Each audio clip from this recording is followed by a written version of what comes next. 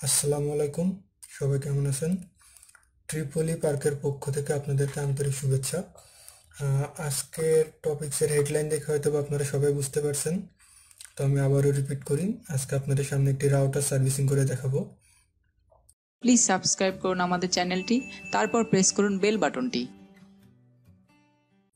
অনেক সময় দেখা যায় যে আমাদের রাউটারে পাওয়ার পায় না বা পাওয়ারের সমস্যা।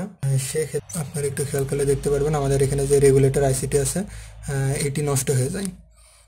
তো এইটি বাজারে আপনি কিনতে পাবেন না। আবার এখান থেকে আপনি যদি সরাসরি আইসির ভিতরে 5 ভোল্ট ইন করে দেন, সেক্ষেত্রে রাউটারটি হ্যাং অবস্থায় চলে যায় বা পাওয়ার আসে কিন্তু অন্য কোনো ফাংশন আর কাজ করে না। তো আমরা আজকে দেখব আপনি এই রেগুলেটর আইসির পরিবর্তে কিভাবে একটি ডায়োডের মাধ্যমে রাউটারটিকে রান করতে পারেন। তো চলুন শুরু করা যাক। আপনারা দেখেন আমি এখানে আমার 5 ভোল্ট পাওয়ার সাপ্লাইটি কানেক্ট করলাম। কানেক্ট করার পরে কিন্তু কোনো কাজ হচ্ছে না, প্লাস এখান থেকে ধোঁয়া বের হচ্ছে। আপনারা খেয়াল করলে দেখতে পারবেন যে আমার যে ভোল্টেজ রেগুলেটর আইসিটি আছে এখান থেকে ধোঁয়া বের হচ্ছে। তো আমি এটা এখন তুলে ফেলবো, আমার হট গানের সাহায্যে আমি এই আইসিটি তুলে ফেলবো।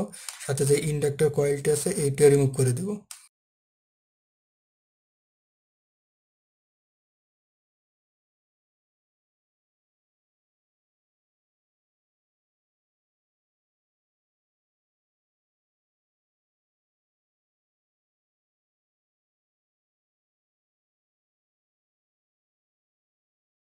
আপনারা দেখেন আমার হাতে এখন যে আইসিটি দেখতে পাচ্ছেন, এটি হচ্ছে সেই ভোল্টেজ রেগুলেটর আইসি, আর এটি হচ্ছে আমাদের সেই ইন্ডাক্টর যেটা আমরা আমাদের সার্কিট বোর্ড থেকে আলাদা করে দিয়েছি। তো আমরা এখন এই দুটার ইউজ করবো না, এই দুটার পরিবর্তে কি করা যায় সেটি দেখব। তো আমরা প্রথমে ভোল্টেজ চেক করে দেখি আমাদের এখানে কত ভোল্ট আমরা পাই। এখানে 4.8 ভোল্ট পাচ্ছি। আমি নেগেটিভ লাইনটা সরাসরি আমার পাওয়ার সাপ্লাই নেগেটিভের সাথে লাগিয়ে দিছি। এখন আপনারা খেয়াল করুন যে আমাদের ইনপুট যে পোর্ট এখানে পাচ্ছি আমরা 4.81 ভোল্ট, এবং আমাদের যে আইসির যে মেন পয়েন্ট যেখানে আমাদের ইন্ডাক্টর ছিল এখানে কোনো ভোল্টেজ পাচ্ছি কিনা সেটা চেক করি। এখানে দেখেন কোনো ভোল্টেজ নাই। এখন আমরা দেখি যে আমাদের ইনপুট যে ক্যাপাসিটারের যে পজিটিভটা আছে, ক্যাপাসিটারের পজিটিভ পিনে দেখেন 4.1 ভোল্ট, 4.81 ভোল্ট। তো এখন আমাদের করণীয় যে আমাদের এখানে দেখেন একটা পোর্ট দেখা যাচ্ছে 4 পিনের, এখানে মূলত এইটা নেগেটিভ এবং এইটা পজিটিভ। তো এখান থেকে যদি আমরা সরাসরি 5 ভোল্ট ইন করে দিই তাহলে দেখা যাবে রাউটার অন হবে, বাট আমাদের রাউটারটি পুরো হ্যাং অবস্থায় চলে যাবে, কারণ এটা এমনভাবে প্রোগ্রাম করা আছে যদি আপনার রাউটারে ওভার ভোল্টেজ ফ্লো হয় রাউটারের কোনো আইসির ভিতরে তাহলে এটা বুঝতে পারবে। তো এখানে আমরা 4.5 বা তার থেকে কম ভোল্ট দেওয়ার চেষ্টা করব। মোটামুটি ধরেন 3.8 থেকে 4.5-এর ভিতরে রাখার চেষ্টা করব।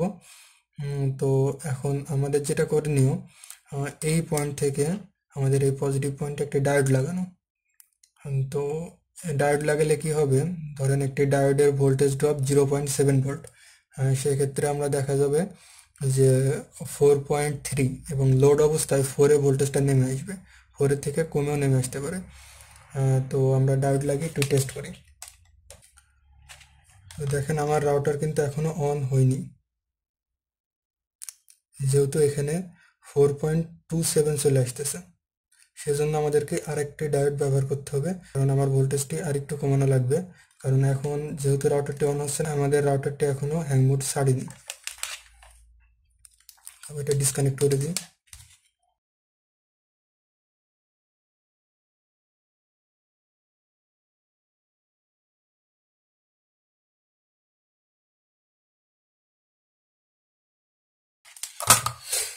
আচ্ছা, এখন দেখি কি অবস্থা হয়। দেখেন আমাদের ইনপুট ভোল্টেজ 5 এবং আউটপুট যে ভোল্টেজটা আসছে ওইটা 3.2। দেখেন আমাদের রাউটার কিন্তু এখন অন হয়ে গেছে। এবং আমরা যখন এখানে একটি ডায়োড লাগাচ্ছিলাম এবং 5 ভোল্ট দিচ্ছিলাম তখন কিন্তু এখানে আমরা 4.7 ভোল্ট পাচ্ছিলাম। সেক্ষেত্রে আমাদের রাউটার কিন্তু হ্যাং মোডে চলে যাচ্ছিল। এখন আমরা যখন দুটা ডায়োড লাগিয়ে দিয়েছি তখন কিন্তু আমার রাউটারটি এখন সচল হয়ে গেছে, হ্যাং মোডে আর নাই। দেখেন আমাদের এখানে একটি নেটওয়ার্ক পেয়েছে, নাম হচ্ছে অন্তর। তো আমরা এটা কানেক্ট করি।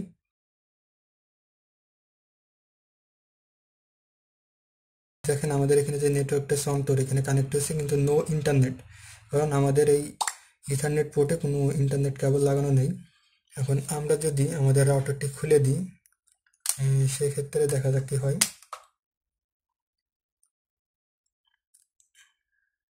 দেখেন আমাদের নেটওয়ার্কটি কিন্তু হারিয়ে গেল। আপনারা দেখলেন, যদি আমাদের রাউটারের রেগুলেটিং আইসি নষ্ট হয়ে যায়, সেক্ষেত্রে আমরা দুইটি ডায়োড লাগিয়ে রাউটারটিকে রান করতে পারবো। আশা করি আপনারা বুঝতে পারছেন কিভাবে আপনাদের নষ্ট রাউটারকে ভালো করতে পারবেন। যদি ভিডিওটি ভালো লেগে থাকে অবশ্যই লাইক দিবেন এবং কমেন্ট করে জানাবেন। আর আপনি যদি আমাদের চ্যানেলে নতুন হয়ে থাকেন তাহলে অবশ্যই আমাদের চ্যানেলটিকে সাবস্ক্রাইব করুন এবং নোটিফিকেশন বেলটিতে চাপ দিন, যেন আমাদের পরবর্তী আপডেট আপনি না মিস করেন।